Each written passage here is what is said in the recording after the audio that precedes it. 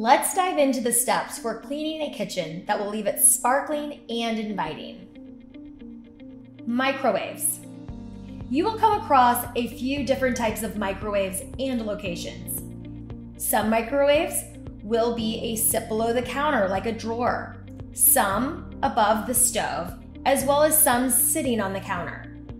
Microwave drawers will usually not have trays that you will need to clean or remove from the unit, but they are easy to miss. Make sure that if you do not see a microwave on the counter or above the stove, that you check all low cabinets and under cabinets. For all microwaves, it will be vital that you make sure to wipe all buttons, edges, and face of the microwave. When cleaning microwaves with trays, typically the ones located on the counters or above stoves, you will start by removing the tray and piece that the tray rotates on from inside the microwave and either place it in the sink or on the counter.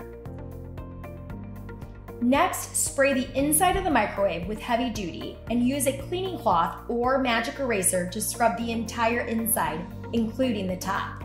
If there is a lot of food stuck to remove, you can steam it off by placing a very wet cleaning cloth inside and microwaving it for 30 seconds. If you do this, please be careful when removing the cleaning cloth, as it will be very hot. Now that the inside of the microwave is steamed, you should be able to remove anything that was stuck on easily by wiping with a cleaning cloth. Clean and dry the microwave tray and replace it. Spray the outside of the microwave, making sure to get the edges as well as the opening of the microwave door, wiping the lip and scrubbing it with a microfiber cleaning cloth. Buff it until it is dry and make sure no streaks are left behind. Stove hoods, stovetops, and ovens. When it comes to stoves, it is very important that you start with the area above the stove first, then work your way down. Some stoves will have a hood, some a microwave, and some cabinets. No matter what is above the stove, you will be cleaning that area as well. After the hood or the area above the stove is completely cleaned, you will then wipe down the backsplash behind the stove, as this area seems to get dirty quite quickly when kitchens are used often. Now let's get into the different types of stoves and how to properly clean them. If the stove is a gas stove, number 1, remove all grates from the stove and soak them in the sink. 2, remove all the knobs from the stove. If they're really dirty, you can place them into the sink to soak with the grates. If you can't remove these, make sure to clean them well before moving on. 3, lightly spray the stovetop with heavy duty and wipe the debris off. Remember, always be very careful not to get the pilot lights wet. 4, use a cleaning cloth or magic eraser and heavy duty or a grout brush to clean the burner covers depending on how dirty they are. 5, wipe everything off with a cleaning cloth. Make sure to wipe with the grain of the stovetop if it's stainless steel. You may have to go over the stovetop a few times to get all the debris and liquid off. 6, if any streaks remain, spray the stovetop again and buff to a shine with a dry, fluffy, clean cloth. 7, remove the grates from the sink and scrub with a magic eraser or grout brush necessary. Dry them off and place them back on the stove in the correct places. 8, wipe off the stove knobs and place them back on the correct order if you have removed them. 9, wipe down the front of the oven, making sure to get the top of the lip of the oven door and the top lip of the warming drawer, as well as the entire front of the oven. If the stove is a flat electric stove, either glass or ceramic. 1, spray and clean the backsplash if applicable. 2, remove the knobs and soak in the sink if needed. 3, spray down the stovetop and wipe any loose debris off. 4, Using heavy duty and a magic eraser for the stove, be sure to pay special attention to any rings on or near the burners. You can use a little bit of Barkeeper's Friend and a wet magic eraser to scrub the rings off gently if needed. 5. Wipe all of the Barkeeper's Friend off with a wet cleaning cloth and rinse the cleaning cloth. Repeat until the product is off the stovetop. Lightly spray the stovetop and use a dry cleaning cloth to buff the stove until no streaks remain. Wipe off the knobs and put them back on in the correct order. If you are struggling with streaks, use a firm, dry cleaning cloth to buff the streaky areas. 6. If the stove is attached to an oven, clean the front of the oven, including the edges of the oven and warming drawers. If the stove is an electric stove with coils, 1. Spray and clean the backsplash if applicable. 2. Remove the coils and drip pans. Soak the drip pans in the sink with dish soap. Add a little bit of BKF if they are really greasy. Do not soak the coils. 3. Remove the knobs and soak them in the sink if needed. 4. Spray down the stovetop and wipe it down with a cleaning cloth. You can use the magic eraser to scrub off anything that is caked on before you wipe it down if needed. 5. Lift the top of the stovetop and clean the space underneath. You can use heavy duty and a cleaning cloth to wipe it out or use a magic eraser scraper to scrub if needed. 6. Clean the drip pans with Barkeeper's Friend rinse. Dry them off and return the drip pans and coils to the stove in the correct locations. 7. Clean the knobs and place them back on the stove in the correct order. 8. Clean the front of the stove, including the edges of the oven and warming drawers. Small appliances. Before cleaning the counters, you will clean the small appliances on top of the counters. You don't want to spend too long on this or clean too deeply, but it's a good opportunity to shine and clear debris from things like coffee makers, toaster ovens, etc. This can make a big difference in how clean the kitchen feels overall and is a chance to show our clients that the little things matter. Something that is extremely important to keep in mind is when cleaning stainless steel items and fridges, you will always want to go with the grain while only using a microfiber cloth. Despite what Mr. Miyagi taught us, we do not want to move in spiral or wax on and off motions.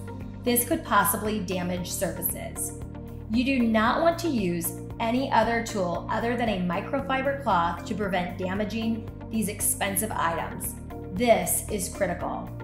And always dry stainless steel immediately after you wipe down with damp cloths to prevent streaks. Counters. Make sure you have cleaned any upper cabinets above the counters. Most of the time you will simply spot clean them, but you want to clean them before you clean the counters so you don't come back and drop dust back on the counters you have already cleaned. Now, as you're wiping the counters, lift items while wiping and check at eye level to make sure you got all the crumbs, especially with toasters. An eye level check is where you are at eye level with the counter, checking the counters for any crumbs or spots you may have missed when cleaning from above. It can be easy to miss these areas on counters made of granite and marble, but this technique should be used on all counters and flat surfaces to ensure that no crumbs are left behind. We clean everything on the counters and the counters themselves. When cleaning counters, work section by section. Clear a section of the counter and clean the wall backsplash. Spray the counter with heavy duty and use a cleaning cloth to clean the counter. Wipe dry with one cleaning cloth and have another dry cleaning cloth handy to buff the counter. Once the counter is clean, start cleaning the items to put back in place. If there are items on a tray, take them off and wipe the tray before replacing with items arranged on top. Always remember to rearrange things nicely, but not in completely different areas. For instance, if the knife block is next to the stove, that is where it should go back once the counter is clean. If you are tidying papers, just make sure you stack them where they were originally. Low cabinets and doors in kitchens. You will also make sure to spot clean the kitchen cabinets each cleaning. We do not fully wet wash cabinets from top to bottom unless you are servicing a deep clean. Also, it is a good rule of thumb to never spray cabinets or wood directly. You will always spray on your microfiber, then wipe. 1. Check for all spots on cabinet faces. Use heavy duty and a cleaning cloth to clean any spots you find. If there are any stubborn grease spots, it is important to make sure you clean it off well. 2. While spot cleaning the cabinets, make sure to open each cabinet just enough to clean the area behind the cabinet door where it meets the door frame behind it. There are often fingerprints hiding behind the cabinet doors. 3. Use heavy duty and a cleaning cloth to wipe down the pantry door and all other doors in the kitchen. Make sure to always give special attention to the area around the door handle. Also, we do not use magic erasers on wood tables or cabinets. Large appliances. When it comes to these dishwashers and fridges, we will only wet wash the exterior of these unless the interiors are added on with an additional charge. It's important to us that you are paid accordingly, so never hesitate to let the office know if things are added during the cleaning process by the client. Always clean with the grain of the stainless steel appliance. Normally the grain goes from top to bottom, but be careful to take note of the direction of the metal grain, as it is easier to scratch the surface when going across the grain. If there is any debris or soap on the front of the dishwasher, make sure to use heavy duty and a cleaning cloth to remove it prior to cleaning the dishwasher. Any debris that is left behind will scratch the stainless steel, and any soap left on it will cause streaks. If the top of the fridge is accessible, move any items that are there and wipe down the top of the fridge and use a step ladder if needed. Get a cleaning cloth wet from either heavy duty or water and use it to wipe down the front and the sides of the fridge. Make sure to always wipe with the grain of the stainless steel to minimize streaks. Make sure to get inside and around the handles really well. If the fridge has two sides, make sure to open both doors slightly and wipe the inside edges of the doors and clean the rubber door seals all the way around. If the fridge has a water ice dispenser, remove and clean the drip tray. Make sure to clean the area where the cup goes and all of the buttons thoroughly. If any streaks are still on the fridge after you've cleaned it, buff out the streaks using a dry, fluffy cleaning cloth and a tiny bit of water or heavy duty if needed. Sinks. Make sure that you have your mop heads already wet before cleaning the sink. First things first, clean the area above the sink and work your way down, remembering to wipe down and clean the soap dispenser, soap trays, and other items around the sink. Then you'll want to wipe down the sink with a dry microfiber cloth, then rinse the sink out, removing any leftover food or crumbs from the sink. While you are running the water, if the sink is fairly clean, be sure to address nooks and crannies with a detailed cleaning brush or magic eraser. If the sink is filled with tougher stains or other strong residues, you will want to let your cleaning solution sit in the sink while you clean the rest of the kitchen. Pay close attention to the drains and the drain stopper while rinsing away any cleanser. Then polish the faucet and knobs after running the water throughout the sink. Using your small detailed brush to detail around the edges that might have built up gunk or grime. Finish by wiping the sink dry. This will prevent sinks from streaking or leaving water residue behind on your freshly cleaned sink. If the sink is stainless steel, 1. Remove all dishes from the sink and rinse the sink to clear any debris. 2. Use a mixture of Barkeeper's Friend and water on your magic eraser to scrub the sink. Make sure to get inside the drain really well. 3. Rinse the sink thoroughly so no Barkeeper's Friend is left behind, and then dry the sink. Use a soft, dry cleaning cloth and heavy duty to clean and buff the faucet and handles. If the handle is a single handle, make sure to turn on the faucet and clean in the area at the bottom that is hidden when the faucet is turned off. If needed, use a small scrub brush around the edges of the faucet to remove any buildup. 4. Make sure to clean all drain plugs and other accessories that are kept in or near the sink. If the sink is a composite sink.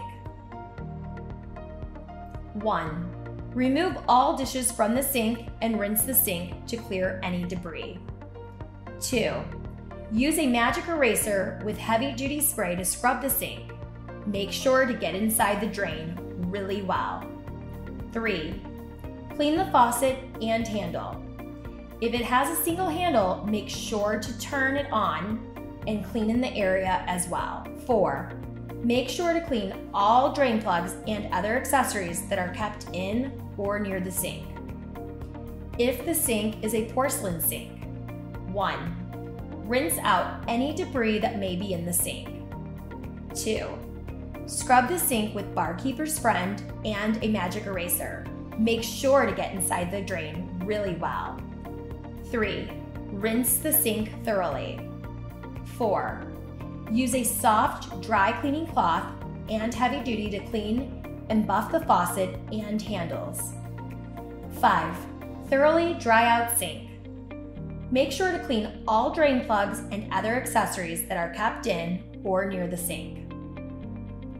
Tables.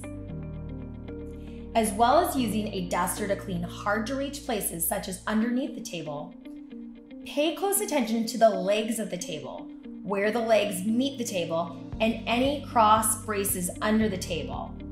Places such as these catch a surprising amount of dust.